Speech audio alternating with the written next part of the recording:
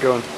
Ladies and gentlemen, from the chemistry labs of Other Planet Products, I give you Formica.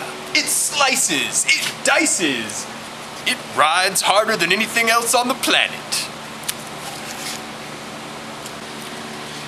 Straight from your kitchen counter to your skateboard deck, it's Formica. All right, Riley, so what's the latest development with our Noseguards? Latest development with Noseguards is actually looking really good. We're going to use dowels that are going to be 1 1/8 inches in diameter for one and 3/4 of an inch for the other. And I don't know if you can see this on the template, but we're going to place them on the nose and tail of the skateboard deck, where we tend to have the biggest problem in ply separation And impacting. and impact. So not only does this provide strength for the wood to combine and join all the layers at the tip and tail, but also to integrate the aluminum that's also in the tip and tail of the skateboard that we're currently pressing. Yep. So it's basically making it stronger for the wood as well as integrating the aluminum. And I think once we get the bolt holes on for the skateboard trucks, it'll again act as another rivet to join all the layers and also bind that aluminum piece that's going to be pressed into the front and rear of the deck. Yeah. So I'm really excited. I think it's going to increase the strength tenfold of the tip and tail of the skateboard and also create a really, really sophisticated looking layup. Yeah. Sweet. Anything you'd like to add, David? I think we should see how much this could take. I think we should do some on-camera testing. Destructive testing? Yeah. And the vise over there? Yeah. Want to grab a hammer? Riley grabbing his weapon.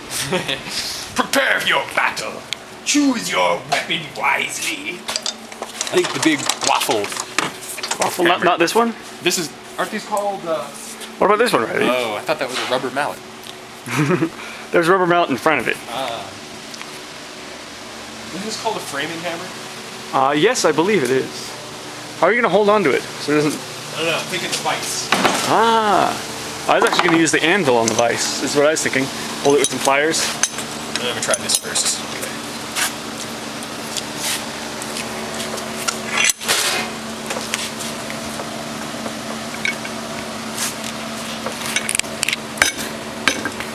Ready? Mm-hmm.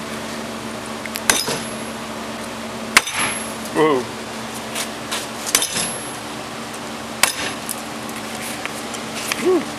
Okay. One more. Okay. See what the screwdriver can do to this one. Wow. So it's tearing up the ply almost across the entire length of the piece. Yeah. And you attempted to do this with the other test piece that had the dowels in it, right? And you were Okay, only able close to up. pull up Wow. 1/4 inch back. Ladies from and as deep gentlemen, as you are could looking Yeah, at I could get this near to indestructible. within about 1/2 inch of the dowel, and I couldn't even force the screwdriver in further. because the dowel was preventing the plies from separating. So yeah, big difference. All right. So, are you preparing special inserts for the layup schedule to integrate the aluminum with Yes. the plies? So we have 1/8 inch thick, 52, 56, 50-52. 50-52 aluminum.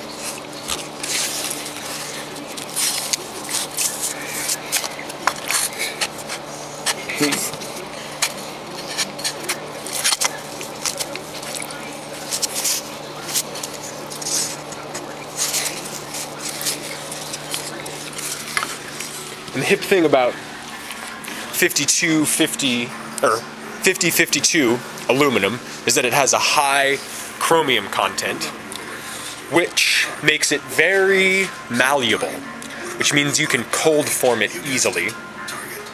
The one downside with 50-52 is that it cannot be heat treated, but it can be work hardened, which means you can beat the living piss out of it and it'll only make it stronger. Kind of like my sister.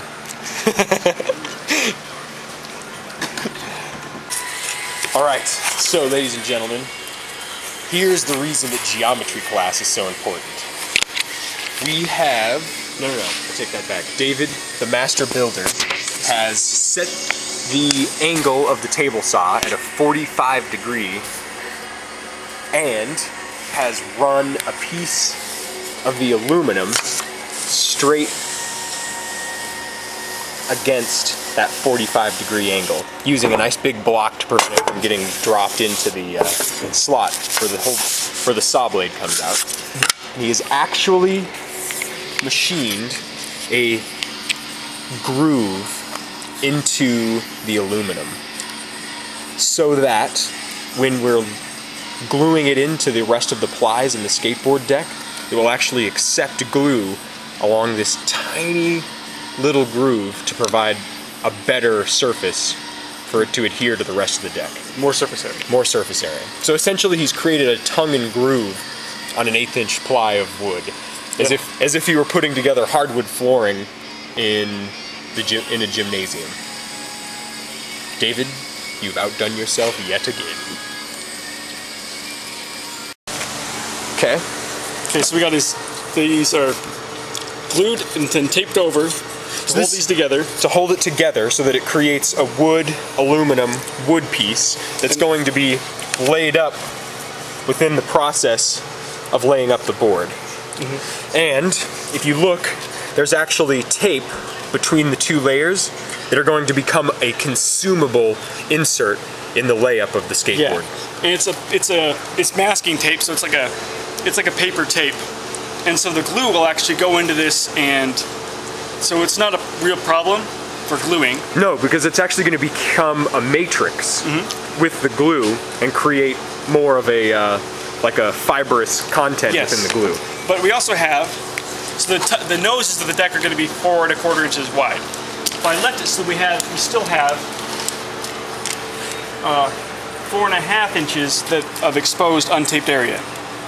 So after everything is all cut out, the tape's cut out as well. So even though it's going to be glued in, it's actually going to be removed in the cutting process when we cut the neck away. Very nice. Yes. And you've also put a mechanical surface on it, so that there's actually deep gouges and a much rougher surface than the smooth aluminum, so that it will accept the glue. Yes, and it accepts it really well. This is basically the same thing that laminate, the backside of laminate uses, because whatever they use for the plastic or the formica is much too smooth to accept any glue. It's non-porous. It's non-porous. So they actually put an artificial porous surface, which is what we've also done with the aluminum, is put a mechanical porous surface on the aluminum. Very cool.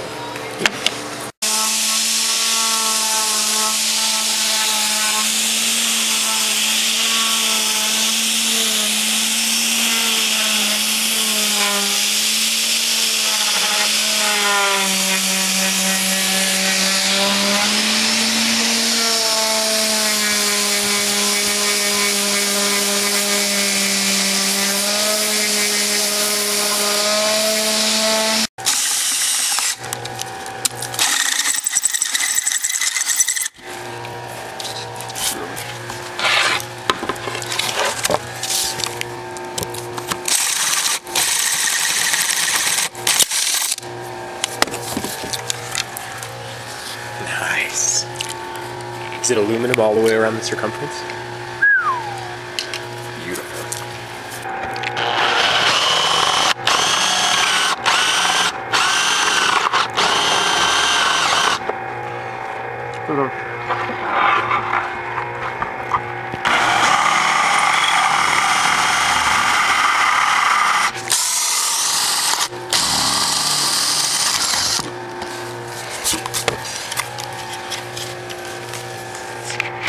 Intergalactic.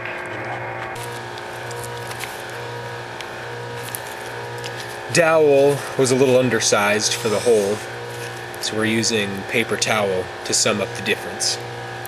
Provide a little bit of a matrix filler.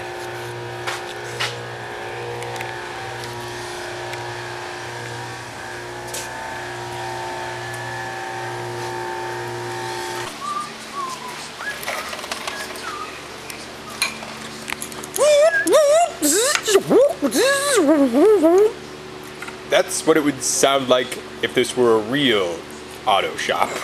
But it's not. That's what it would sound like if we had power tools. We're just lucky to have electricity. We're putting the finishing touches on the latest skateboard. Oh yes, the Longboard from the future.